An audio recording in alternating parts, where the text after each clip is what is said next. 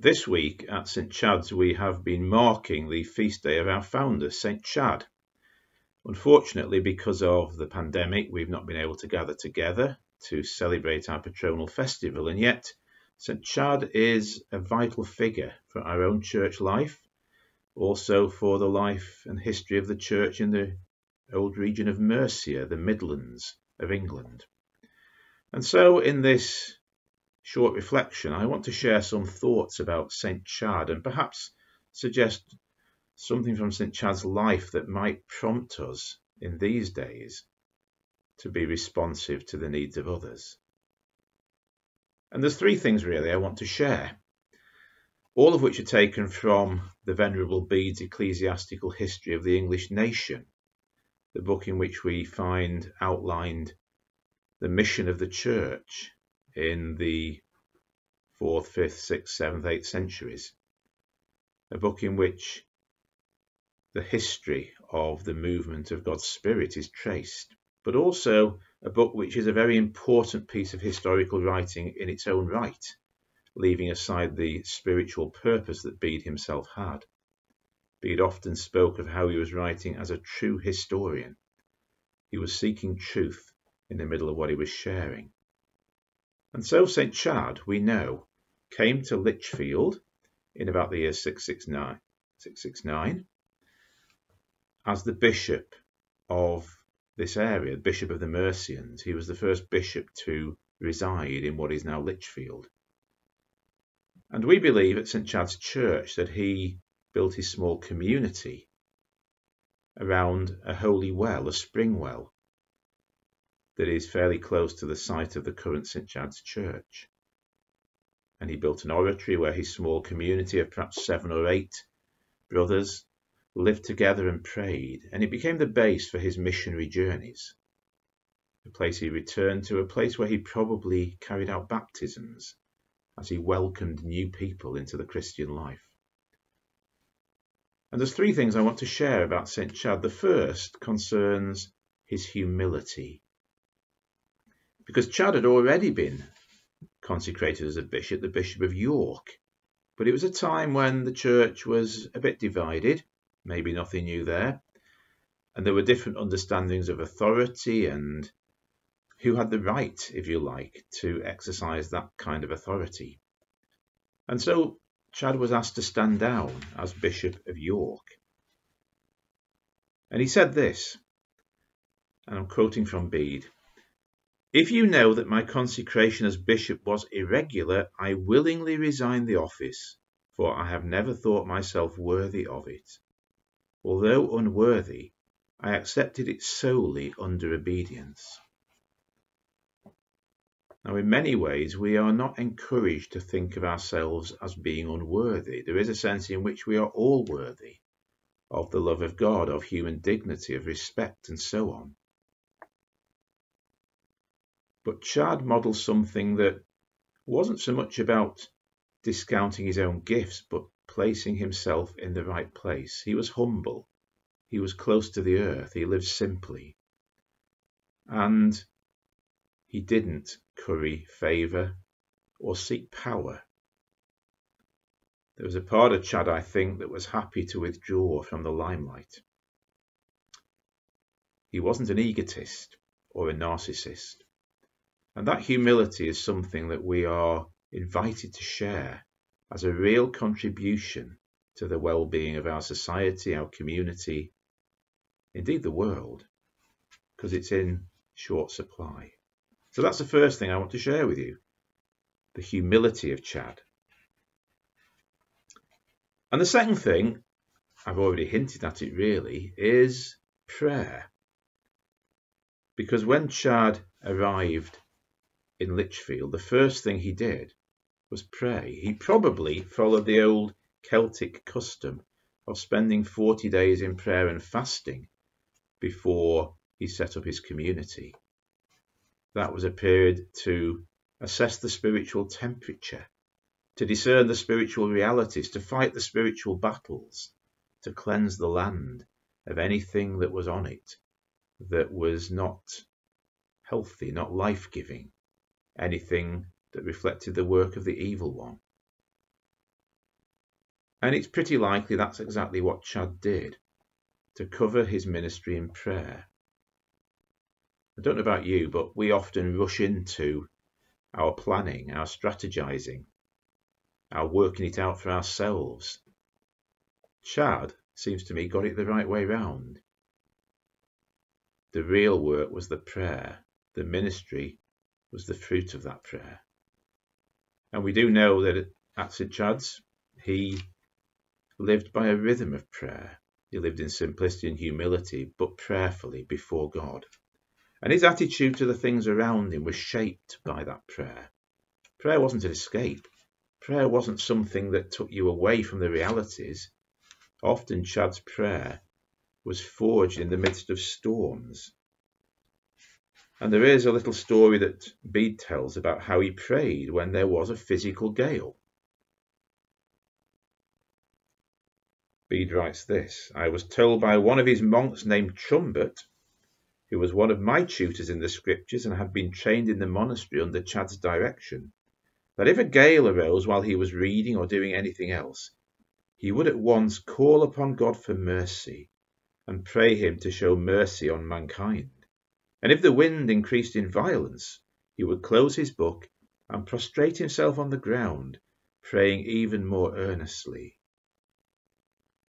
So Chad brought into his spiritual conversation with God whatever was thrown at him. And that was tested in his last illness, where he died of the plague. Perhaps a strange resonance with our times of pandemic, of COVID. But my point is, his prayer fueled everything else. And so if we seek to be inspired by Chad, we're encouraged, we're challenged, we're invited to share in that great current river of prayer. The great Anglican poet George Herbert wrote a great poem on prayer which begins, "Prayer, the church's banquet." Think about a banquet for a minute. How many courses, how much variety, how much celebration, how much community is implicit in that phrase. A banquet is not just fast food on the go. It's something to give an evening up to, if not longer. It's something to share with joy, with laughter, as well as with seriousness. Prayer, the church's banquet. I somewhat think that Chad understood that. But there's a third thing about Chad that really struck me this week, and I don't think I'd noticed it before. In fact, it's a little story about what happened after Chad died. We know that when Chad died in 672, he was at first buried, probably again where St Chad's church is. But then a little later, he was removed to a new site, probably where the cathedral now is in Lichfield, where his shrine was established. And what Bede says is that people visited the shrine, but also visited the place where he died and was first buried. And then it gets interesting, because many of us have been brought up to be a bit suspicious of this kind of story. But let me just read it to you and make a few points, because I think it might be a word for our times. It says this: "Chad died on the 2nd of March 672 and was first buried close by St Mary's Church." That was the dedication of the church on the site where his community lived, the site where St Chad's now is. But then it says, "But when a church of the most blessed Peter, Prince of the Apostles, was built later, his body was transferred to it," probably the site of the current cathedral, now dedicated to Mary and Chad.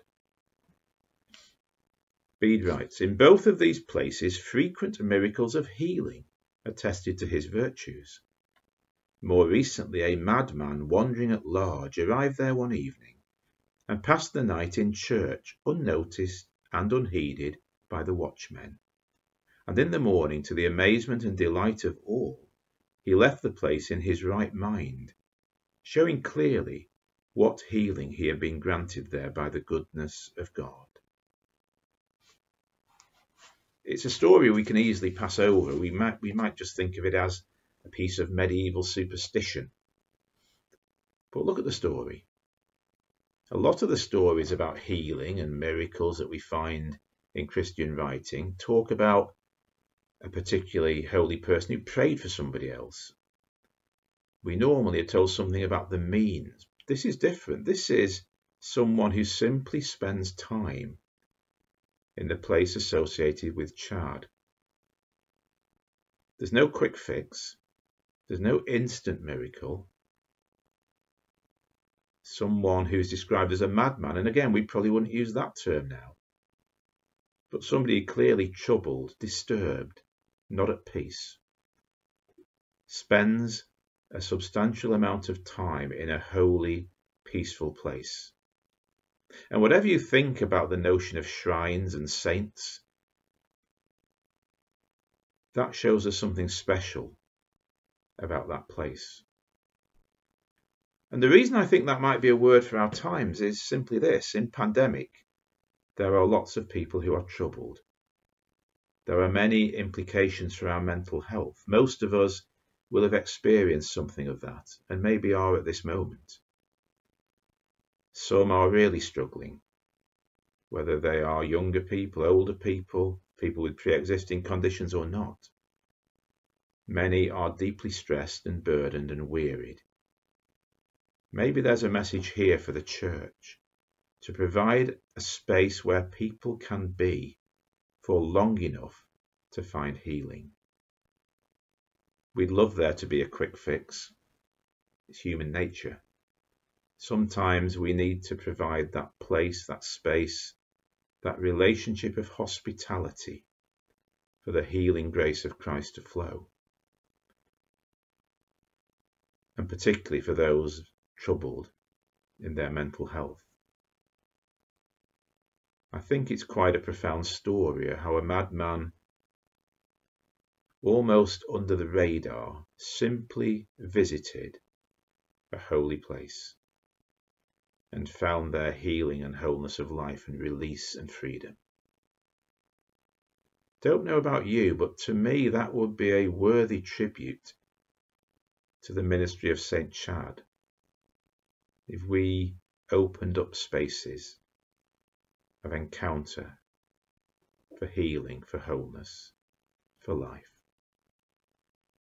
And if in any way these thoughts have sparked something for you, please know that we pray for you. If you'd like us to pray specifically, then let us know. Contact us. Look at the St Chad's Church Lichfield Facebook page and post a message, or contact us through the addresses that you'll find on our church website at www.stchads.org. And know this, that there is peace and healing from the burdens of life. That's what St Chad proclaimed, and it's what we too in our day dare to believe. So may God bless you in this week when we've celebrated St Chad, and may you know his light and life, the light of Christ, in all that you are and all that you do. And may your being be renewed in the same faith, hope and love that drove St Chad to be an apostle to the Mercian region. And may God bless you. Amen.